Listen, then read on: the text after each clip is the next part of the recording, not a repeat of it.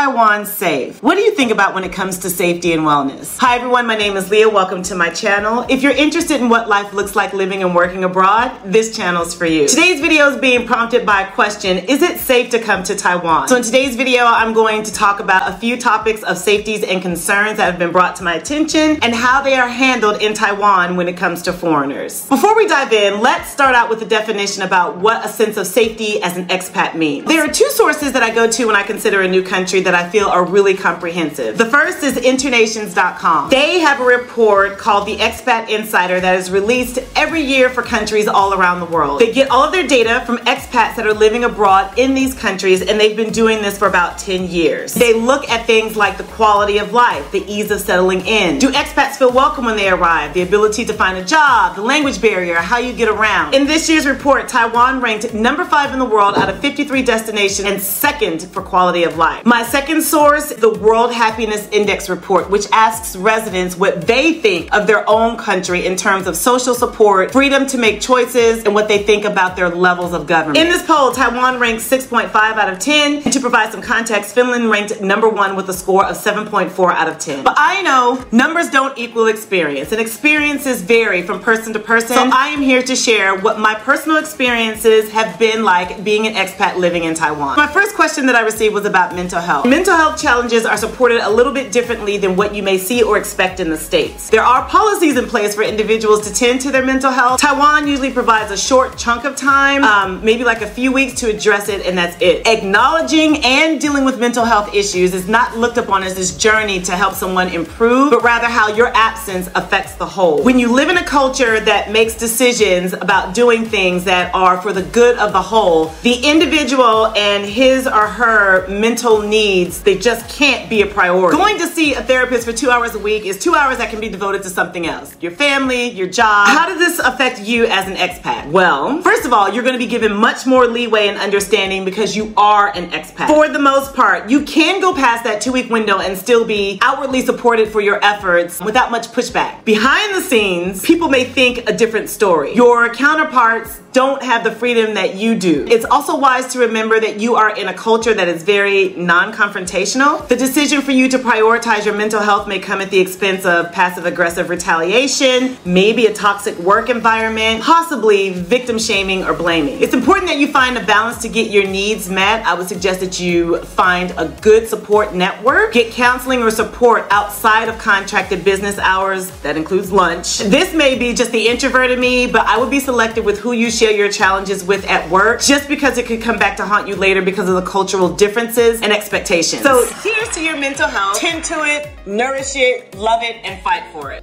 What about crime? Is it safe here in Taiwan? Taiwan is ranked the 3rd safest place in the world according to Numbio's Safety Index as of 2023. Property crimes, violent crimes, and petty thefts are really low compared to the United States. I do feel safe walking here at night. I don't ever feel like my life is in jeopardy or that it's being threatened. I leave my keys on my motorbike when I'm making quick stops at the grocery store. I leave my laptop in Starbucks when I run out to grab lunch. You know how safe I feel in Taiwan? There was one time that we had a guy literally walk into our apartment because he was drunk. He walked into the wrong door. My first inclination was to ask him if he needed help. It never even occurred to me that this man could possibly be a threat. That's how safe Taiwan is. Had this happened to me in America, after the baseball bat and the knives and calling 911, posting it on social media to make sure that if I die, someone would know how I went out, along with the bail money for the assault that would happen, lets you know how different these two worlds are. Because when I say I have to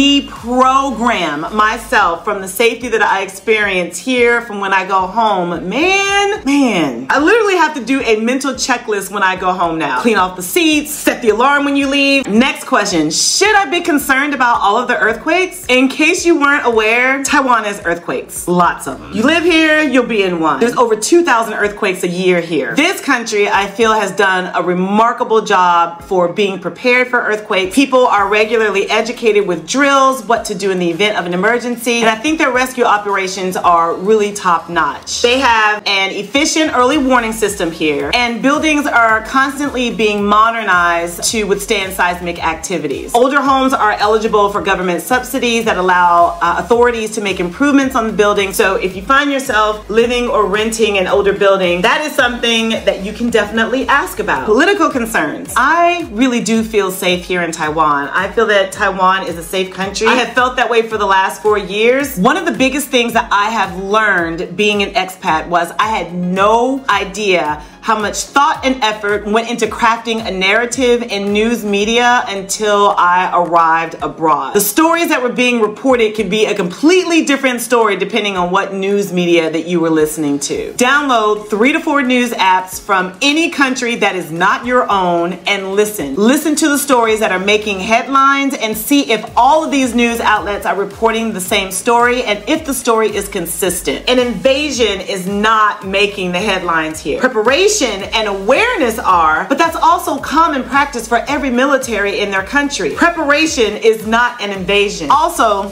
check in with the locals. When I was in Korea, I thought for sure that Kim Jong-un was gonna invade South Korea because I listened to one news source that reported that day after day. It's only a matter of time. I had this sense of anxiety and I was concerned and I was making exit plans and I was talking to my 6th grade students and they put into perspective how far removed I was from that situation. I think they said it best. We have been dealing with this threat for decades. This isn't new information. It's new information for you. Perspective. I think Taiwan is navigating this relationship carefully. In the grand scheme of things, I really don't think that it is in the best interest of China to do a boots on the ground, all-out assault invasion in Taiwan. But if you are concerned, you could always register with STEP. I have also made it a practice. I never go to a country where I do not have access to cash in hand to catch a flight one way home if I need to. I hope if you're considering Taiwan as your next destination, you don't let uncertainties and fears hold you back. These are my own personal experiences. I would definitely encourage you to do your own research so that you can gain your own insights. If you are uncertain how to prepare, either financially to fund your move abroad, you should watch this video.